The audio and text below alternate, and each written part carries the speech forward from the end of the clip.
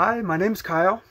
This is Auditing with Autism, where I put a camera on my shoulder and walk around in the world, filming my experiences with autism in the world, and then explain on camera my feelings and thoughts about that experience.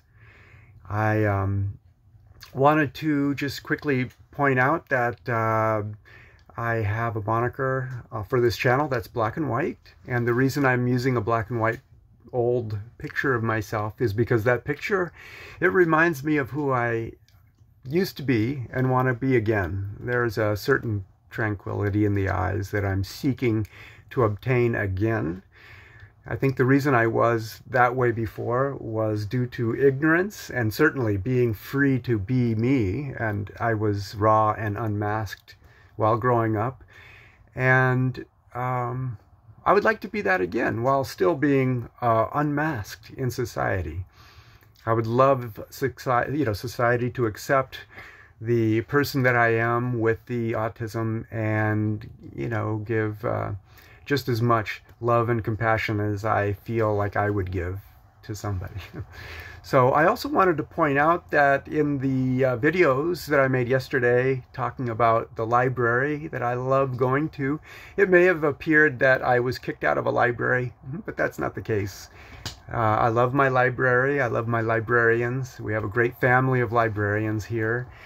And, if there's any misconception that I was, having trouble with the library in that sense, that's not true. I just sent them a letter to give them suggestions and ideas on how they can improve the family of library services, and that was it.